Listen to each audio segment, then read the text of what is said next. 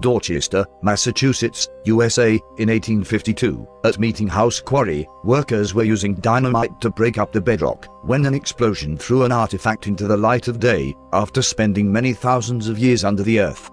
According to geologists, the Roxbury rock, in which this mysterious artifact was embedded, has been dated as having accumulated between 570 and 593 million years ago, during the Ediacaran period.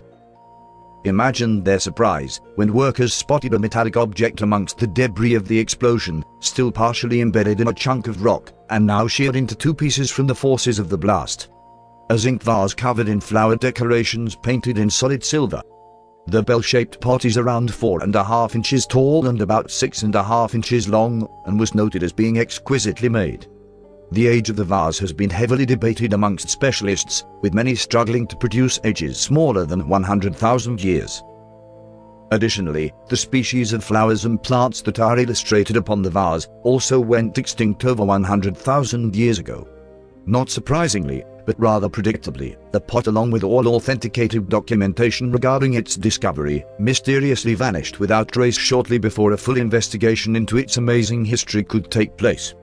The initial discovery was covered on June 5 in 1852, from the publication of the magazine Scientific American, which confirms its authenticity, as indeed being found embedded in the solid ancient stone, 15 feet below the surface.